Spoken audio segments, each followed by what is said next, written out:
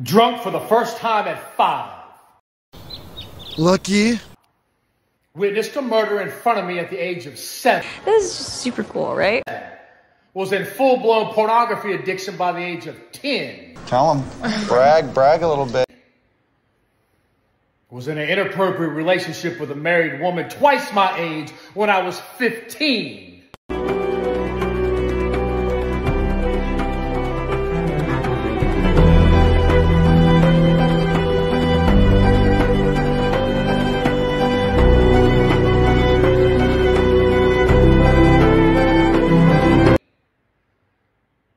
Full-blown intravenous cocaine and crack addict from 17 to 32, and an intravenous crack addict.